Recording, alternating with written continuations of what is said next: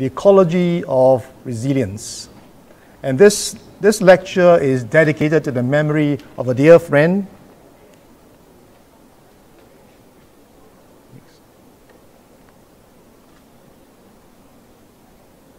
the late Mr. Wee Sin To, who was the founding chairman of the Mind Science Center, a former NUS vice president, and the first person to introduce mindfulness to the NUS students. He was always a strong supporter of the therapeutic garden. Last year, the former director of mental health from the World Health, Professor Norman Sartorius, came to Singapore to deliver the first Tao Tien Seng lecture, and the topic was on mental resilience. And he defined resilience in two categories. First, the resilience of the individual, and secondly, the resilience of the community.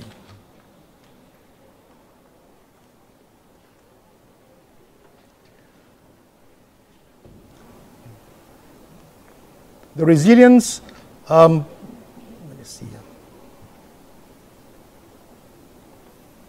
And the resilience of the individual is an individual's ability to adapt in the face of adverse condition. And the resilience of the community is the ability of a system to withstand change in its environment and still function. So it is now we're in the midst of the pandemic. Can we still remain resilient? I certainly think we can. And we are very fortunate here in Singapore that there is a mental resilience program for our seniors. And this program is called the Age Well Everyday program. And this program was started at Jurong, and there's tremendous research done, and it's evidence-based, and the papers are published in the world's journal, including The Lancet. And there are three important elements of this program. One, health education, understanding what is diabetes, hypertension. Secondly, exercise. And thirdly, mindfulness. There are now about 8 centers around Singapore with this program, and each of the centers have their other activities, including art, music, and gardening. And the study on gardening was conducted here at the Hot Park. And it's a big study, and important finding of this study was that gardening can improve our immune system. And this has been published in the World's Journal, and 3 months ago we were invited by the BBC in London to give an interview on our research finding. Having done the first study and here in the Hot Park, National Parks introduced the therapeutic garden. And we are so glad that now, besides one, there are more than 5 therapeutic gardens around the island. And so this picture is, you can see a very energetic Minister Desmond Lee with Minister Gan Kim Yong at the Bishan Park. The next area of research, a new frontier of research that we're in is the therapeutic forest. This idea came about after a discussion, a lunch discussion with the chairman of NParks, Benny Lim, and our former Speaker of Parliament, Abdul Tambuji. It was over a delicious curry fish head lunch at Dempsey Road. And an idea germinated that maybe we should do a study on the forests.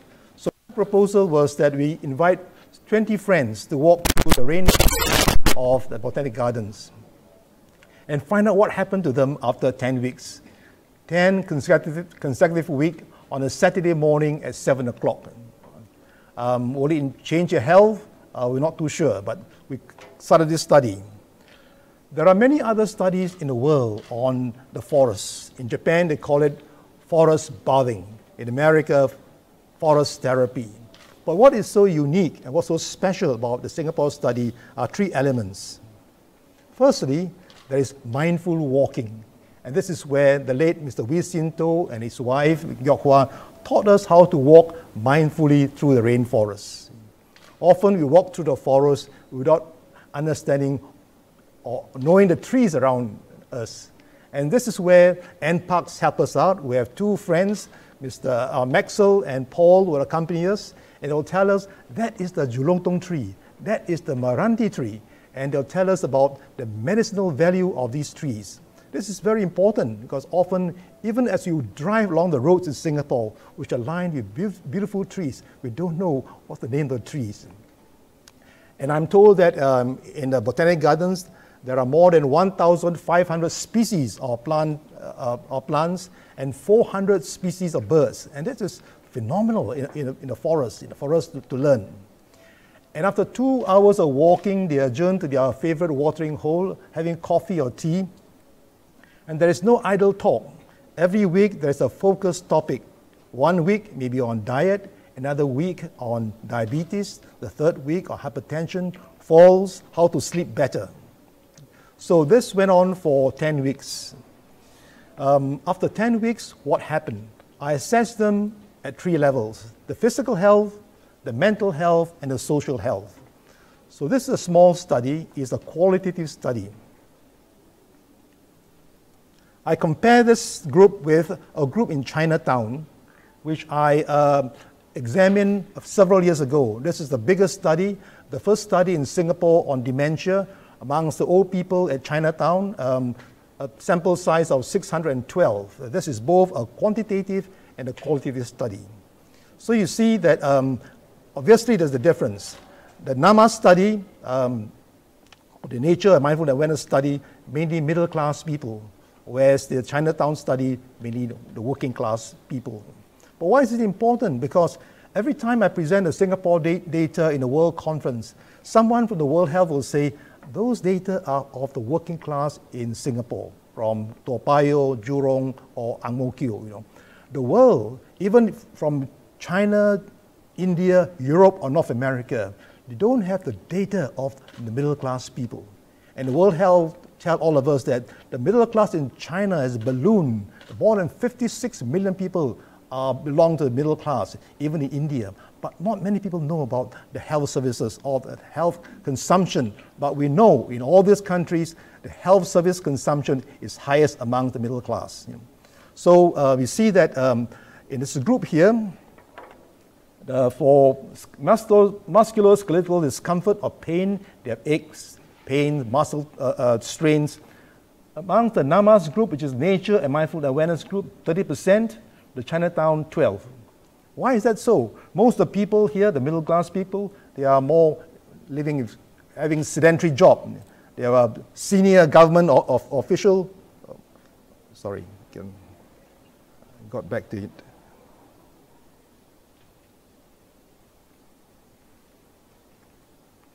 There's senior civil servants,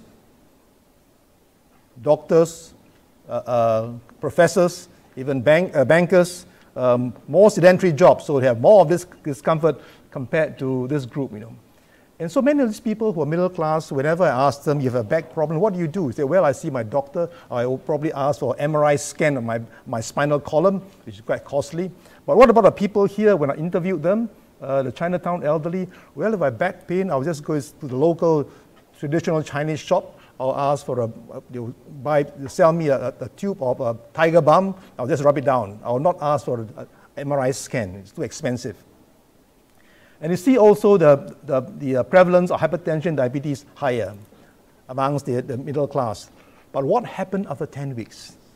The prevalence of musculoskeletal discomfort came to just 10%, and all of them with hypertension, diabetes were well controlled. For mental health, I used a questionnaire used by the World Health Organization, the General Health Questionnaire. If you score more than 4 points on the GHQ, you have a mental health problem, commonly depression or anxiety. But here in this study, 80% have just 1 or 2 points. All of them are normal, except for, and their symptoms are mainly of sleep difficulty or sometimes a bit of anxiety. And only one person has a score of 3 points. What happened after 10 weeks? This number came down to just 30%, and the person with 3 points came to just 1 point. And none of them have any evidence of any cognitive decline. what happened to their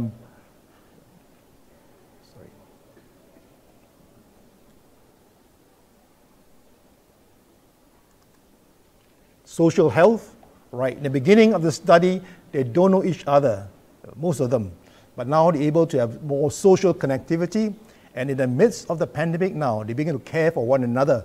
There are few people in this group who are widows or widowers, And the more able-bodied one will volunteer to buy the mask for them, buy groceries for them, or even take medicine for them from hospitals.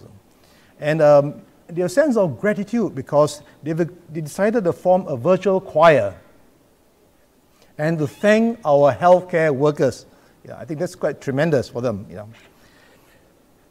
And also at the end of the 10-week walk, they thought that since the national parks have been so kind to them, Mr. Wee Sinto said we should thank them with a donation. So he passed the hat around for a donation, and we gave a donation to the national parks. And the national park agreed that we should plant 30 medicinal trees here in a hot park. I think that's tremendous. I think the collaboration between national parks and the Mine Science Center. Someone asked me, what is the benefit of this study? What is the benefit of this study to the community? There are two very important benefits: building social capital and mental capital. Social capital and mental capital are important in the ecology of resilience in the community. Social capital meaning that you know your friends, there's a social cohesion, they'll take care of you. Mental capital, now, although the mean age of this group is 68 years old, 80% of them are working part-time or full-time. This is a very important fact because in Singapore there is a popular misconception that people above 65 are retired and not economically productive. They are a burden to society. Far from it. 80% are still working part-time or full-time and contributing to the economy.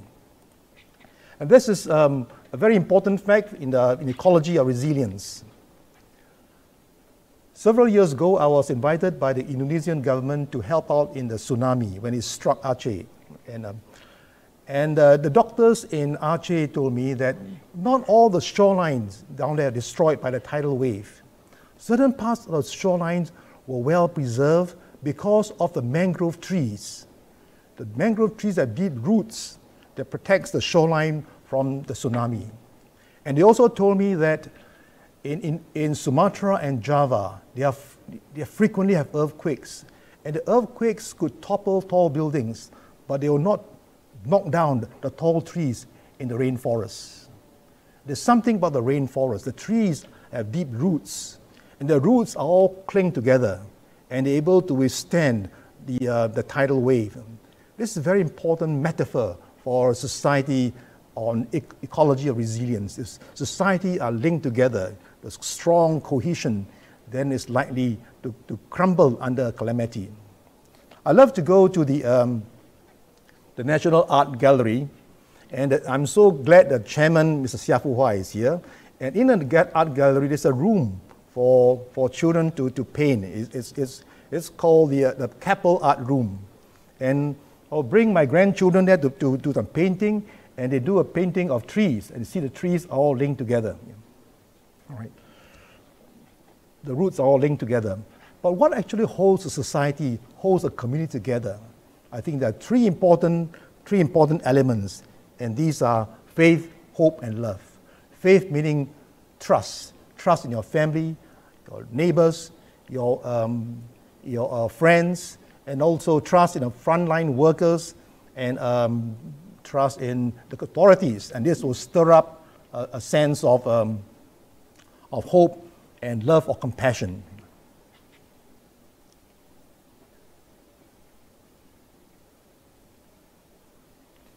The book will be launched in a few minutes' time. And in the book, there's a line that says, "We never actually own the rainforest. We merely look after it for the next generation."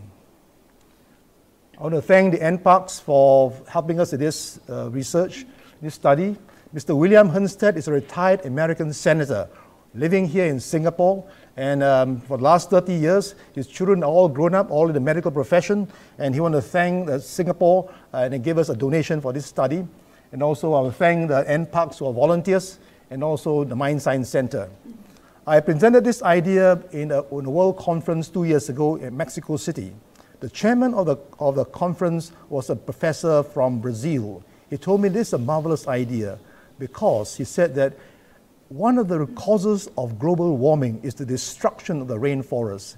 And if people begin to love the rainforest and they will not want to burn it down, then it's wonderful for the world. He told us that in Brazil, the Amazon rainforest is 10,000 times the size of Singapore. People are destroying it.